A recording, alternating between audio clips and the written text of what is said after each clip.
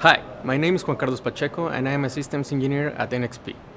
Here we have an image recognition application running on the i.MX RT1060. It's powered by eIQ, which is the software environment from NXP to do machine learning.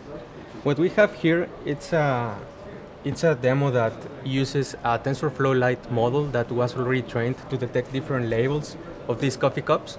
So we can use the camera to identify it.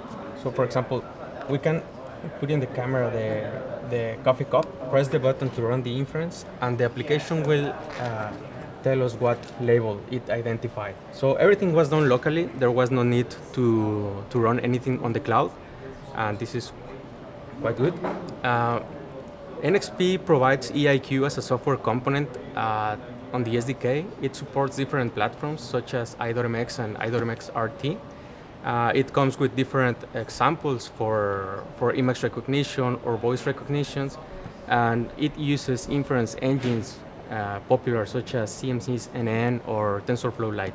For more information about eIQ, you can visit nxp.com. Thank you.